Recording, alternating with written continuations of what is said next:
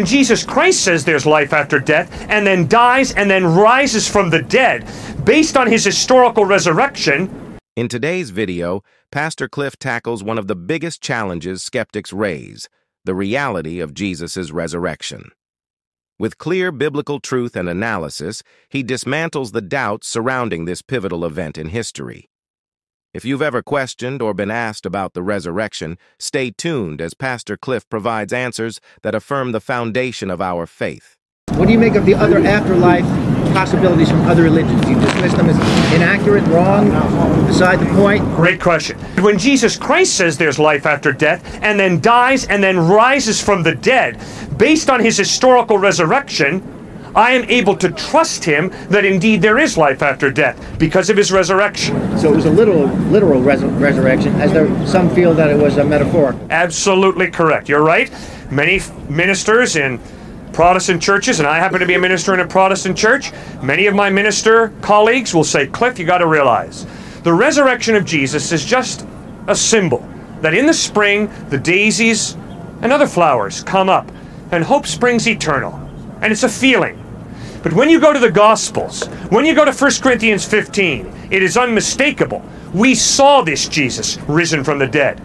And a dude, Thomas, said, you say you saw him, not until I see him, not until I can put my hands in the nail prints in his hands, not until I can take my hand and thrust it in the spear in his side, will I believe. And one night all the apostles were together, including Thomas, and suddenly Jesus stands among them, and Jesus walks right up to him and says, my man right here, take your hand and put the nail prints in my hands. Take your hand and thrust it in the spear in my side. And Thomas stopped doubting and believed. And Thomas hits the floor and says, my Lord and my God.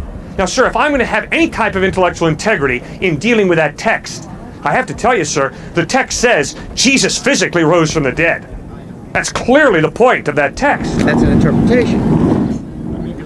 That's the point of the text. Well, it's open to interpretation. Yours is a literal. Anything's open to interpretation. This gentleman standing here is open to interpretation. I can interpret that he's a bad dream I'm having right now. I can interpret he's really here.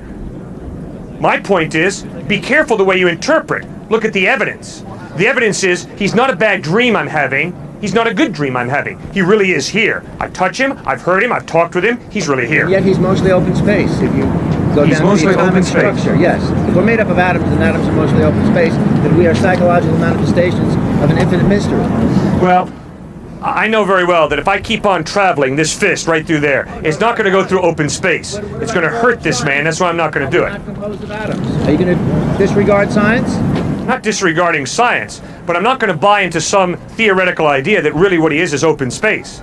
No, he has a real body here, and I respect his body. That's why my fist stops here. It doesn't keep on swinging. He appears to be so. I'm sure. As we've seen today, the resurrection of Jesus is not just a matter of faith, but of historical reality. The evidence is compelling, and the truth stands firm against any challenge. We encourage you to dive deeper into the Word, to strengthen your faith, and to boldly share the hope we have in Christ. Thank you for watching, and may the truth of the resurrection continue to transform your life.